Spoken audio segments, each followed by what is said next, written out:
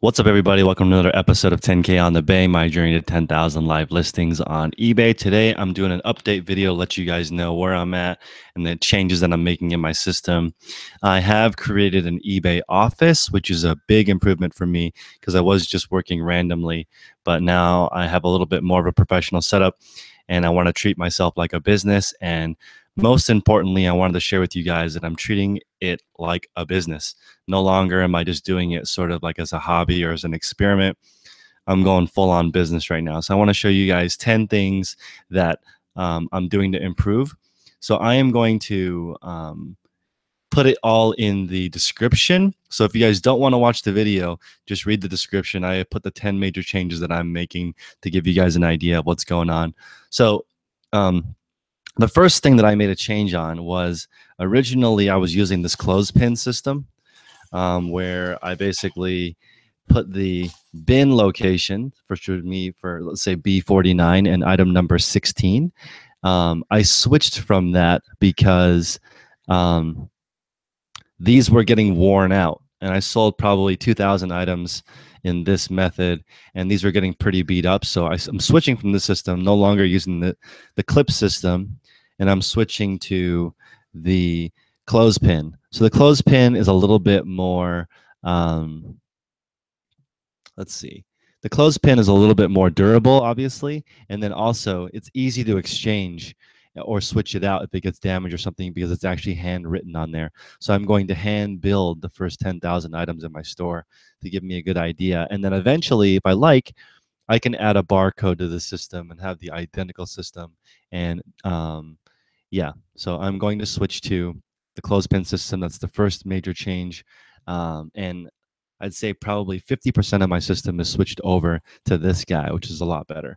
I haven't used this mic before, but I've had it the entire time I've been doing YouTube. I just never set it up. Okay, so now let's go to the second improvement, which is now all of my cost of goods sold is now stored in my custom SKU system. So it's going to say A9418 colon cost of goods, so $5. So 19418 colon 5 colon 34, and 34 stands for 34th week of the year. And I think that's very important because if you have that way I can just share my document with the bookkeeper and they will be able to do the cost of goods sold for me because I don't want to do all that homework because it's a lot of work. And yeah, I just want to make sure to outsource the bookkeeping because it's one of my least favorite things. And yeah, anyway, I'm very excited about outsourcing bookkeeping, and I'm making sure when I get home to immediately draft everything and make sure that the total of all my drafts equals the receipt.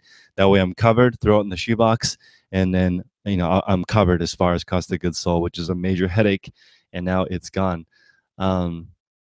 So I also want to do a quick apology. I was wearing a shirt that was a little bit offensive. I did not realize it had the Confederate flag on it, so I've deleted all that stuff. I apologize for all the people that saw that shirt and were offended. So yeah, my apologies for that. Not going to talk about it too much because I don't want to draw too much attention to that because it's not appropriate. Okay, so now my third thing is I'm now washing every single piece of clothing. And I'm going to answer all the questions at the end of the 10 major improvements. So hang in there for guys. But as far as washing all clothing, I'm moving that direction. I just think that I'm a company now. I'm no longer just doing it as a hustle. I want to be a legit company. I want to tell all my customers our clothing is washed. It doesn't necessarily guarantee it's going to be in perfect condition, but I'm going to wash all my clothing because I think it's another opportunity for me to catch defects. I'm going to do defect checking in the beginning. I'm going to defect checking when I measure, when I photograph, and when I draft. So there's going to be multiple areas for me to keep returns low. And that's going to be my main concern. I want to reduce returns as low as possible if I'm going to sell in the clothing arena. And I'm really, really digging the concept of making sure that all my items are in perfect condition. Plus, in the eBay policy, it says you need to wash your clothing if you're going to sell pre-owned. It actually says that in the eBay policy, and I have not been doing that, so I'm switching over to making sure all my stuff is good. Okay, the next one is I am now routinely spreading peppermint oil around my storage facility. I mean, I've never had a problem with bugs or mice or anything, but just to make sure, I think it could be a huge problem and a big issue if one of my customers gets a cockroach or something and then they post it on Instagram and then they're like, oh, this guy is sending roaches in the mail. So I don't want to be like that. My solution for new with tags stuff that I thrift, I'm probably going to throw it in the freezer. So I don't mind doing that. It's not going to damage the clothing and it should kill all the bugs. And I think that smells come from bacteria. And I'm lucky to live in an area that's relatively mild. So it's not super hot here. It's not super um, humid, but I am going to get a humidifier. What are those things called? I forgot what the device is called that measures humidity. Maybe somebody can throw that in the chat. But if you have a humidifier, I can make sure that my area is not too moist. And then also, that's a terrible word, you can store your poly mailers open. So as an example,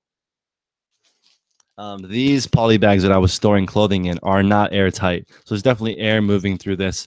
But I'm going to switch away from this because this is one extra step that I want to get rid of. So I'm going to store it directly in the shipping receptacle because it's just going to be a lot better for me because I get to skip one step. I only want to be in charge of purchasing and shipping. And I don't want to forget that because when I envision my perfect day, it doesn't include a single listing. I don't want to list any items. And I think as a representative of you guys on YouTube, I want to move towards a direction of not doing any listing. I think everyone would love that. We can get to the point where we're big enough that we don't have to have a lister. Okay. The next thing is I'm storing all my clothing in bins. And I think in the case that for some reason I have a bug or something, which I doubt because I'm washing every single piece of clothing, it'll be contained within one bin. And each time when I go through the bin, I'm going to double check the numbers. So I'm going to have a checklist of things to go through.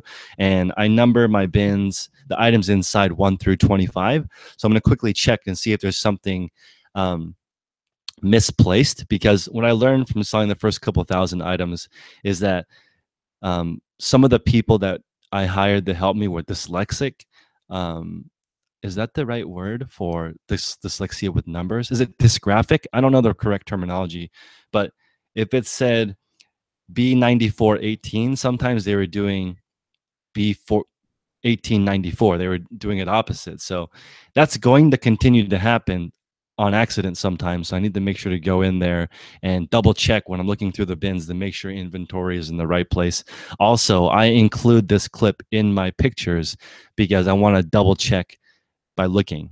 So if it's in the picture and I can't find it because somebody missorted it, I'll still be able to find it because of that. Okay.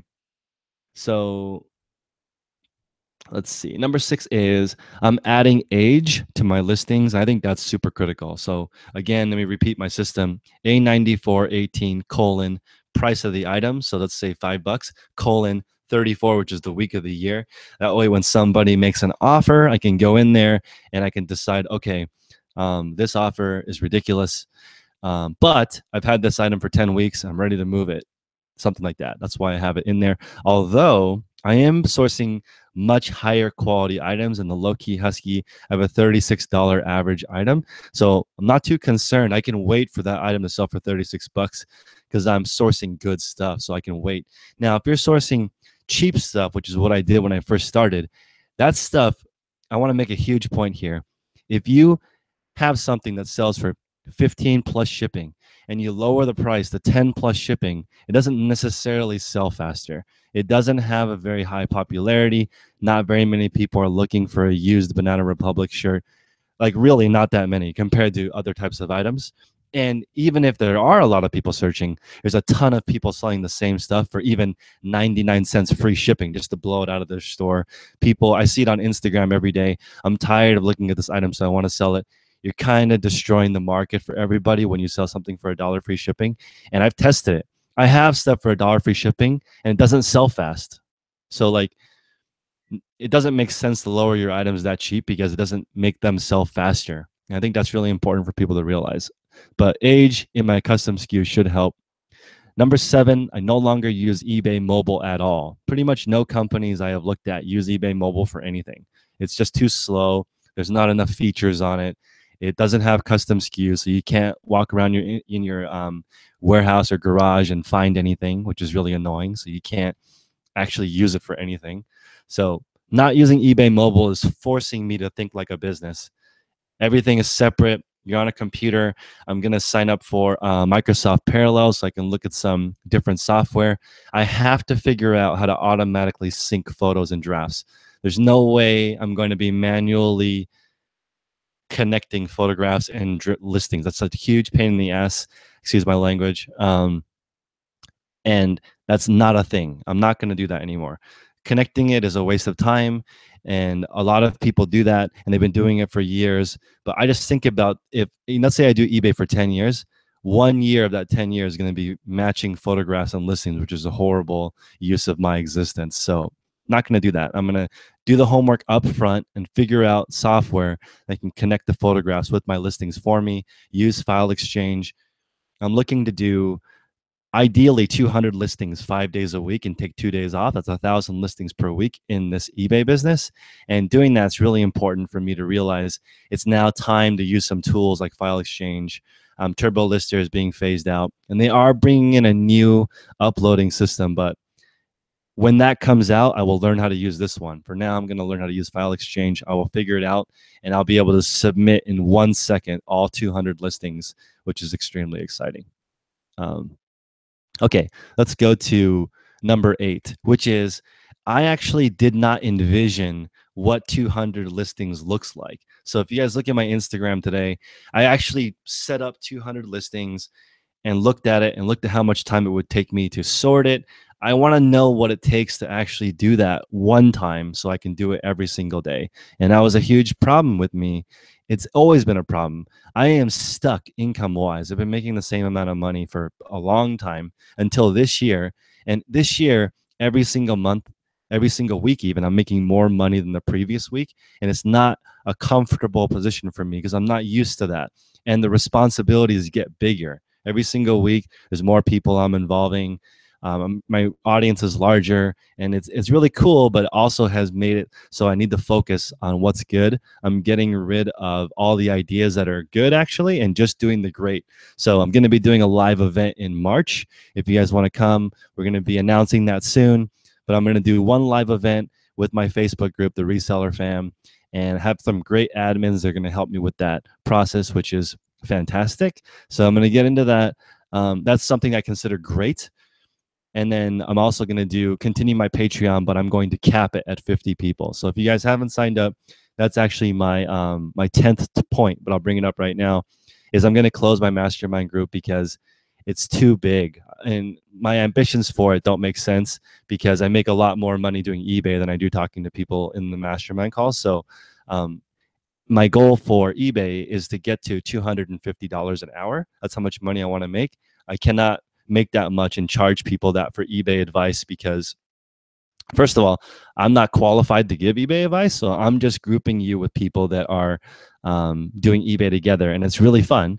But of course, that's what they're paying for. People pay $100 a month for my mastermind group to have people push them every single week and stay on track. Most likely, you already know what you need to do in your business next. You can only do 1 week at a time. There's only so much you can do this week. So once you figure that out, get a friend, get a buddy, get a group, and keep yourself accountable, moving one step to the next. And that's really, really important. And so I'm just letting you guys know I'm going to cap it at 50 people. It's about half full now. So once that's full, I'm going to basically turn off any new inquiries for that because I don't have any more time. The last point is I sat down with my girlfriend a couple of days ago and we wrote down all the stuff that we wanted. And that was a really weird exercise. It was like, where do we want to live? What kind of cars do we want to drive? How many kids do we want to have? What kind of life do we want our kids to have? Do we want to do any charity? Do we want to work? What do we want? And it's an extremely valuable exercise. I recommend you guys do. I want to do this exercise every quarter for the rest of my life because it's important to progress. And I've noticed that, like, I do a good job of scheduling time with her, and each week we do something interesting or unique, and we plan trips, and it's great. But there's more to it than just the fun part. There's nuts and bolts, like how much money do you want to make? How much, what kind of life do you want to have for your kids is totally, totally different. And since this is what we figured out. Money doesn't make you happy, but money doesn't make you sad either. Money doesn't have anything to do with it. So we might as well have it, right? If it doesn't have any bearing on whether you're happy or not, we might as well make a lot of it. In the Bay Area, we did the math. In order to comfortably own a home here, we need a combined income of 350,000.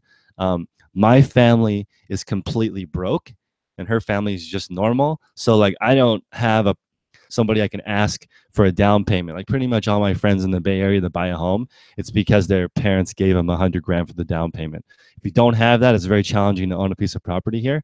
But I want to do it, and I've decided why not. You know, I'm only here for a short time. I want to get exactly what I want, and why not? If somebody is driving, here's an interesting thing. Um, when Mark Cuban was talking about being a billionaire, and he's like, do you ever feel guilty when you buy something super expensive? And he's like, it's all relative. It's hard for me to think of things as expensive. When you're this rich, everything is like a penny. And it'll be the equivalent of you buying a car for a penny. It doesn't affect your income or your anything. You can't blow wealth like that. So he has chosen to do things that are more meaningful. When I was talking to or for him, for some people that is meaningful, but for my girlfriend and I, we actually want to continue to work forever. So unlike the normal millennial stereotype of just wanting to chill and live at home, that's not what we want. We want to work forever, provide value to the world. And at a certain point, it starts getting really crazy. If your income is like 7 figures, everything you do is planned. Like if you want to, you know, you have to plan when you put your socks on, when you want to do that kind of value and you're that organized and you're having that big of an effect on the world.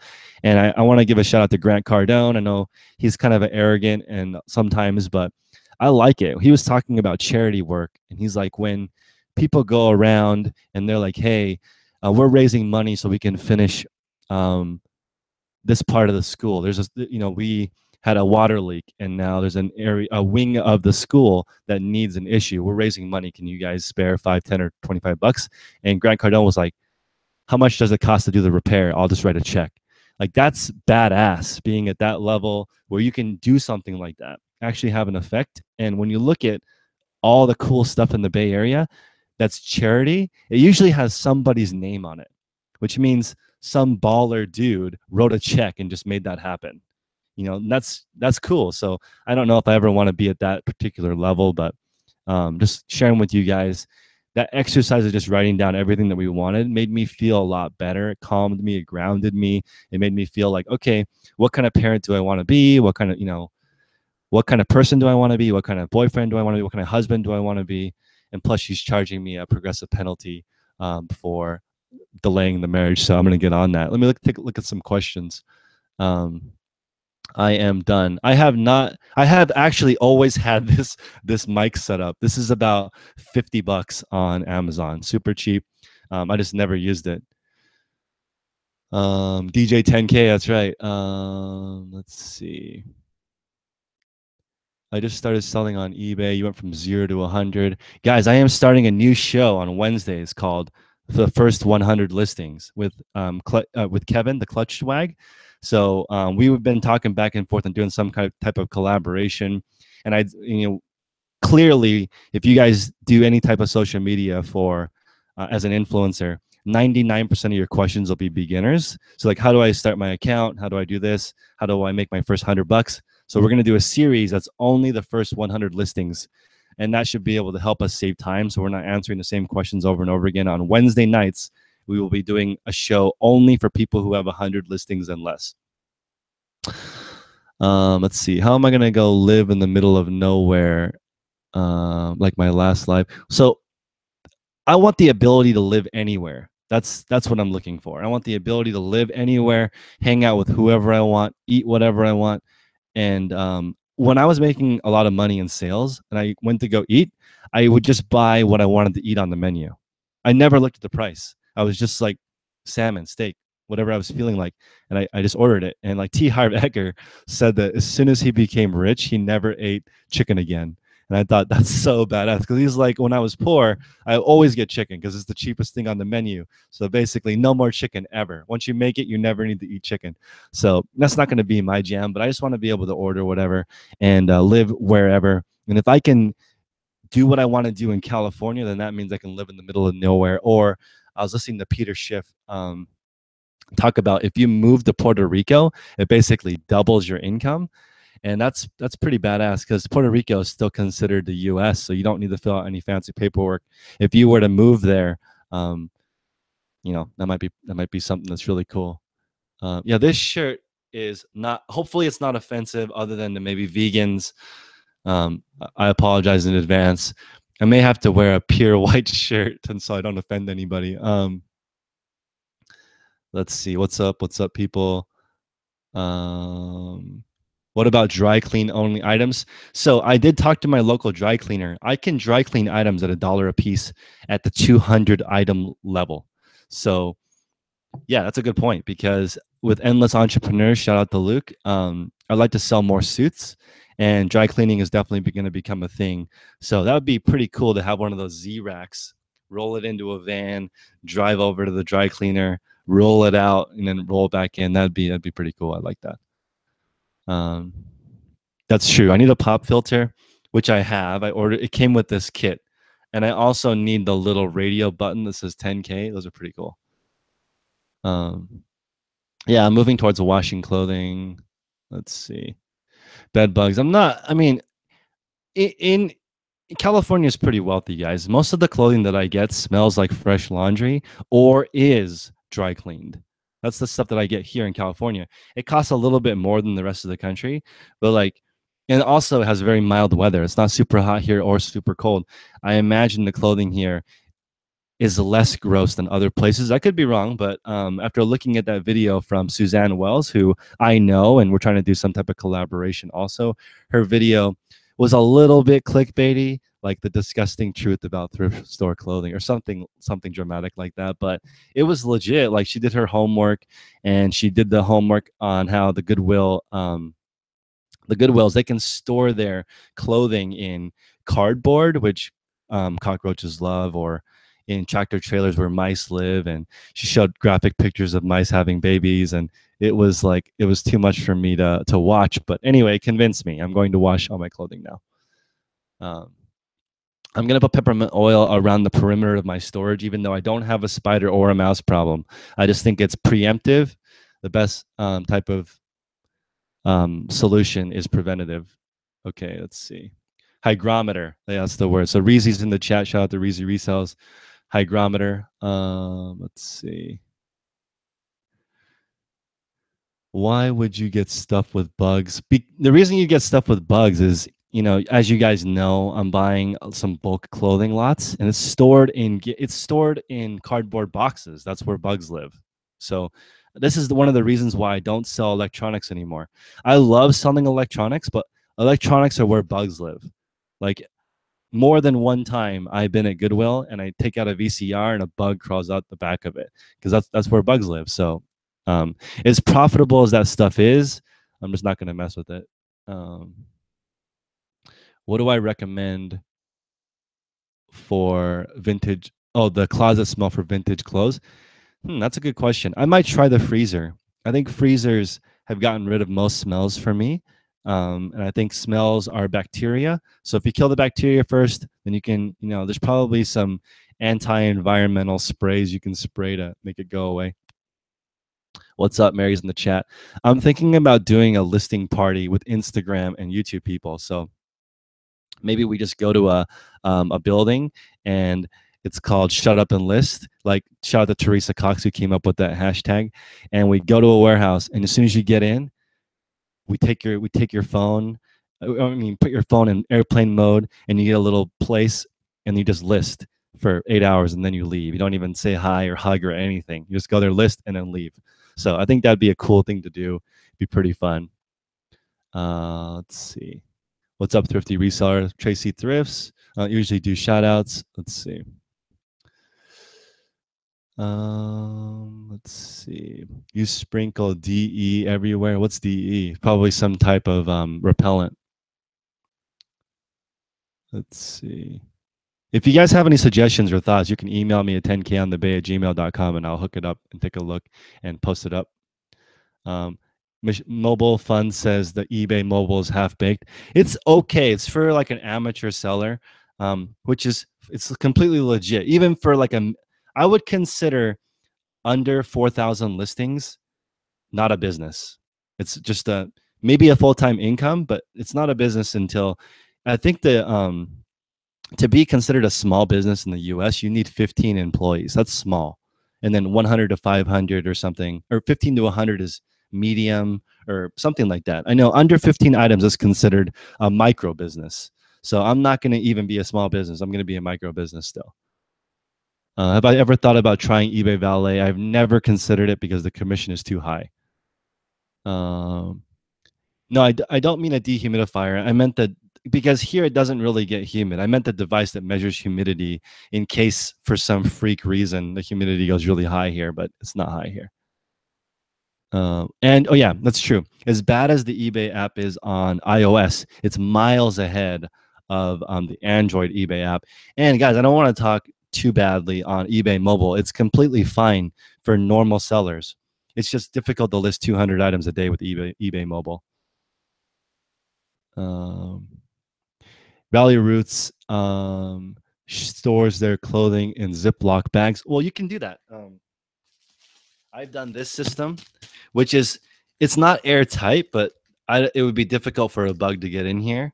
If you use a Ziploc bag, it could be airtight, but I don't know if I want my stuff airtight. I think the oxygen rolling through it is a good thing, so it doesn't get too stale. Oh, they are in Tampa. That's true. So Rally Roots. Shout out to Ryan and Allie. They are in or Allison. They're in Tampa, Florida. It's very humid there, so it makes sense for them to maybe go super humid. Guys, if you are in the chat, please hit the like button so other people can check this video out. Very much appreciated. If you haven't subscribed, go ahead and do that. What do I use to wash my clothing? I am just using regular laundry detergent. I haven't thought that far. I did pick up a washer and dryer on Craigslist to use that's separate than my own. So I need to do the math on what's the most economical way to wash clothing. And also shout out to Bethany Just Thrifted. She was talking about writing off potentially a percentage of your water. That's cool. That's a new write-off that I had not thought of. True. If you store a bag, an item in an airtight bag, and there is moisture in it, it'll grow mold or mildew. So you just signed a lease on an office today. That is smart. I would enjoy just being able to operate this out of my house, but eventually if I'm growing and it remains profitable, maybe I will move into a warehouse one day. Let's see. I'm very excited for you too. That's a good upgrade, moving to the office. And it's nice being able to separate work from play. Your clothing items are hung out on a chain link fence post. Cheap and it works. That's what's up. What's up, Tanya? You use Octiva to list. I haven't tried any. Oh, actually, that's not true. I've tried InkFrog and it's okay. It's not too bad. I want to use eBay's API though. I want to do an Excel file and have corresponding photos and upload. That's what I want to do.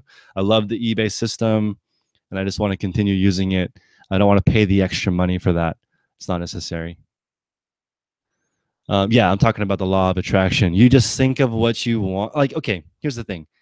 Before like this week, I didn't even know what I wanted to look like. So how are you supposed to get it? It's like I feel like I was walking in the right direction, but now that I know where I'm going, I can actually start sprinting. I can start running. I can be like the hustle bee. Shout out to Ken in the chat. He knows where he's going and he's just sprinting. So like that's really, really dope.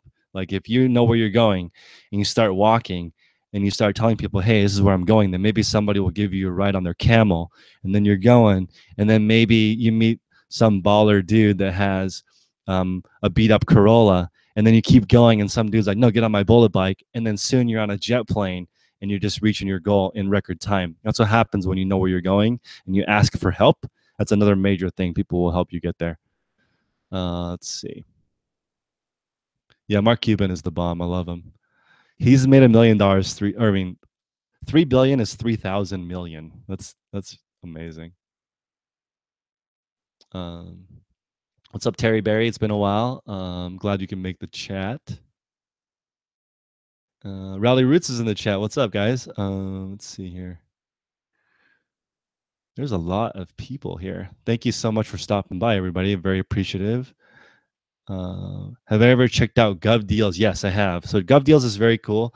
Gov Deals is the USPS site for missing packages. So all those items that you send that get lost, somebody buys them on govdeals.com.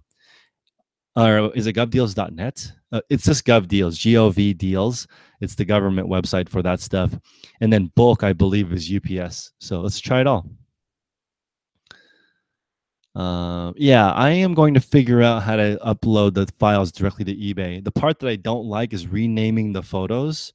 Um, and there's a gentleman in my mastermind group named Jay Scott who has a system where he doesn't have to rename them. And I don't know if he's comfortable with me sharing that. I'll ask him. But his system, he does not have to rename the photos and it syncs with the listing, which is fantastic because if I have to rename the photos, I might as well just upload them. Like that's not a thing. That's not necessarily faster. Let's see here. Yeah, Ryan and Ali are really good. So I'm supposed to do a series with them, but I just am so bad at video editing, and I'll just let Ryan do it the first time. I'll let them edit the video the first time, and then I'll figure it out. It takes a while. Like I've had over 100 videos. I can barely edit like myself scrambling an egg. It's really really rough, guys. And I think it's important for you guys. I'm going to shout out the 4 agreements again because I try to listen to it every day now because it's really important to not take things personally, do your best, um, be a person of your word. So make your word really matter and don't make assumptions. That's very, very, very important. And if you like, don't do that. Just focus on facts. Do what you say you're going to do and don't take things personal because most of the time if people are not feeling well, like if anytime you get a bad message on eBay, that person's probably having a bad day and I recognize that now, so I'm empathetic. And after looking at Greg Morris Cards username, I showed that in a couple of past videos, that person has 1.6 million feedback and 0 negative. 1.6 million transactions. And of the 1.6 million, they've only had 36 negative, and they fixed 100% of them. That's some dedication to customer service. Yeah. Thank you guys again for stopping by. No problem. Let's see. Reezy's in the house. What gets me jazzed up to keep listing? The fact that I'm gonna die is okay. Actually, that's not that. It's the fact that my relationships with the people I love is going to end. That's what keeps me focused, and I just don't want to waste that. So I don't have time for people that I love. So I definitely don't have time for people I don't love and people that suck. I don't have time for you because I barely have time for the people that I really love. So it's just really, really tough. Um, Hank, thank you very much for the super chat of $5. I appreciate it. Yeah, and I just this is how I see it. If you feel like you're lazy, okay, this is some woo woo stuff here, but I feel like we're always vibrating, and I think this is from this is probably more law of attraction stuff. This is the part that I realize when you're sitting still, you're actually not sitting still. You're just vibrating at a really low frequency. And when you're listing as fast as you can or you're sprinting, then you're operating on the highest frequency you can. Doing things as fast as you can versus doing nothing, right? These are the two realms, right? And so that's why people say, hey, if you can just list one item, then you can start going. I saw that on Instagram today. If you have trouble listing, just list one item, and then the momentum will keep you going. But think about just that generic analogy. You're vibrating really low, and this is vibrating as fast as possible. If you just do a little bit, the momentum should carry you up, and that's why I'm trying to align myself with people with a fast vibration. Like shout out to OSS Empire Sam on Instagram. He's like a 7-figure seller and he's 21 years old. So his frequency is like a hummingbird. It's really fast, right? He doesn't sleep. He just hustles, school, crushes on eBay and Amazon. I don't know if he has a girlfriend. So ladies, if you're single, check him out on Instagram. Let's see. What brand should we keep an eye out for? Okay, here we go. This is the 4 agreements again. Don't make assumptions. Just because it's Gucci doesn't mean it's going to sell well. Get the brand, look it up, do your homework, raise your standards, right? That is another reason why I'm washing clothing. I'm not going to wash a piece of clothing that's not worth anything, right? It's not worth my time. I'm going to raise my standard. I'm only going to buy clothing that's worth washing. Otherwise, why do it? I look up every single piece of clothing right now. Let's see. What if people that suck ass are the same one that you love? Okay, that's a good point. So sometimes you have people in your life that bring you down. Their vibration is lower than yours. You just need, like, you actually can't change that. My parents are like that. My parents operate at a really, really low vibration, and it's challenging because I love my parents, but then also any kind of association with them brings my vibration down, which really sucks. But that's just a reality. So it's tough when you have that situation. I'm not a therapist. I don't pretend to be one. I think the best you can do is don't take it personally. When someone vibrates on a lower level than you, don't feel responsible for that, because I used to feel responsible for them feeling bad, but that's not my fault. That's their own doing. You're only responsible for your own feelings, and hopefully you vibrating at a high level, you can help them vibrate higher and get out of that situation. um, Ken says, find the brands that make you the most money. That's true, but I'm just making the point that not all Nike is created equal. Ken looks through hundreds and hundreds of Nike items, sometimes to only find one golden nugget. So it's not just the brand. If I could pick any brands, I would pick luxury brands. Like, I would consider Nike the lowest luxury brand. You buy anything that's in good shape. I don't know if I would do that. Oh yeah, one more mindset thing. You should bless the things that you want. So if you don't have money, stop saying rich people suck. Say rich people are the shit. I love rich people. They're amazing. I love them. They're providing so much value to the world. And guess what? You're gonna move that direction. Bless things that you want, and it's gonna happen. Do you think eBay's white background requirements will cause a problem? I actually think eBay wants a white background because it saves memory in their system. I'm just talking out of my ass here, but like, I don't want a white background in my store, and I will never use one because, oh, not, I won't say never. I prefer not to use one because I don't want my listings to look like everybody else, and I'm perfectly happy with the traffic that eBay generates from my listing. I know it's not Google searchable or other things like that, but there's plenty of people on eBay already looking for my item, and I just want it to look professional and accurate. The white background is a personal choice. You need a NorCal meetup. Yeah, you should email me and we'll meet up. Oh, Thrifty Boss Babe is making one. So shout out to Laura, Thrifty Boss Babe. She's doing a NorCal meetup. She's going to announce it soon. I'm also thrifting with her tomorrow. That's exciting. Let's see. Sow what you want to reap. Yes, I actually think you get the exact amount of plants that you sow. Is it sow? So, man, I'm so bad at being a farmer. Um, let's see. You'll be buying real estate in Colma, hopefully. I'd love to buy real estate up there. Any Hawaii resellers up? Greg, I don't know if there's a lot of resellers in Hawaii, but there is FBA Hustle, and they're in Hawaii, and those guys are awesome. They've been really, really nice to me and helping me get started with FBA.